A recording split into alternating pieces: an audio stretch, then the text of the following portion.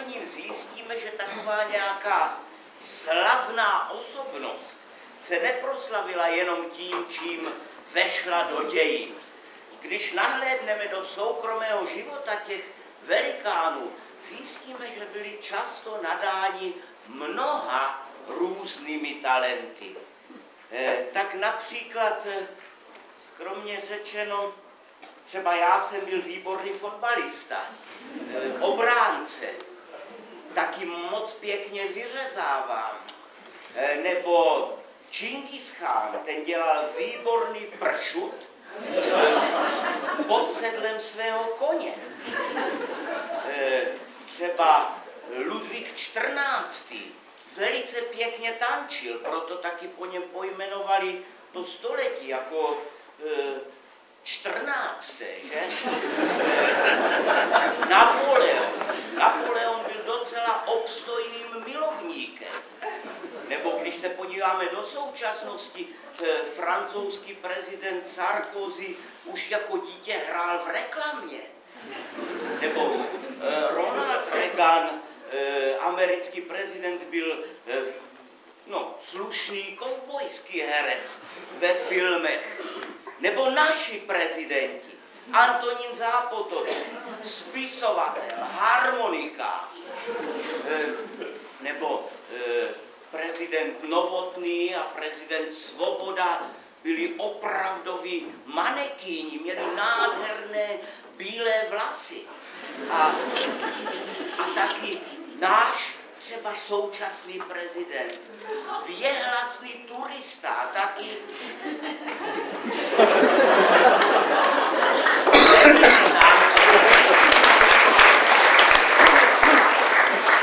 A co pak všechno umí náš hrdina? Čím se může pochlubit? To uvidíme.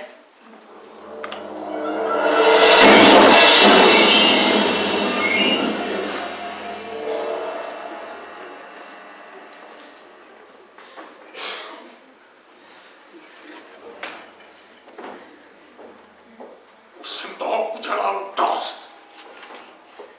A vděk žádný. Nikdo za mnou nepřijde a neřekne: děkujeme ti, nadřel ses jako pes.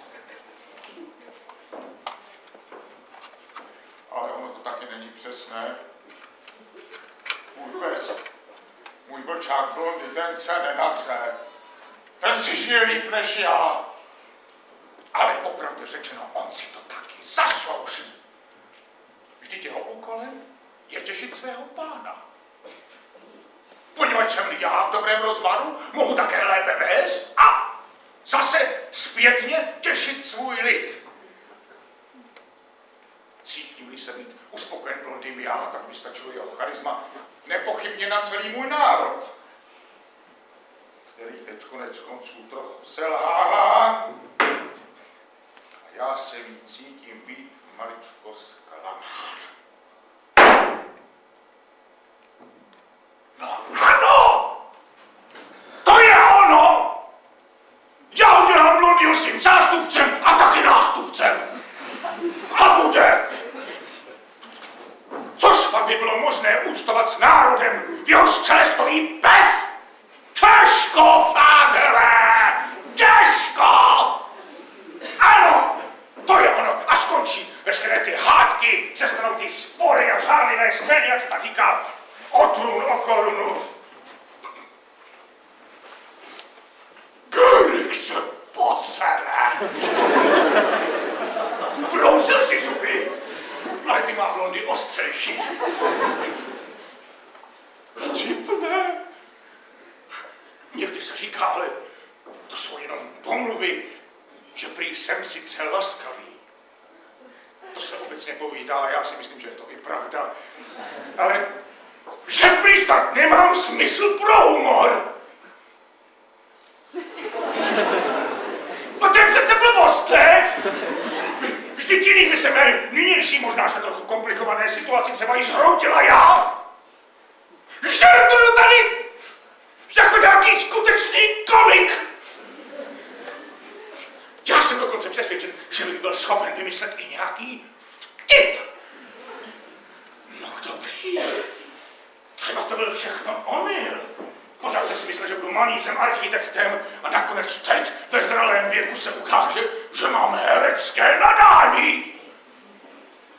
No to je teda prdel.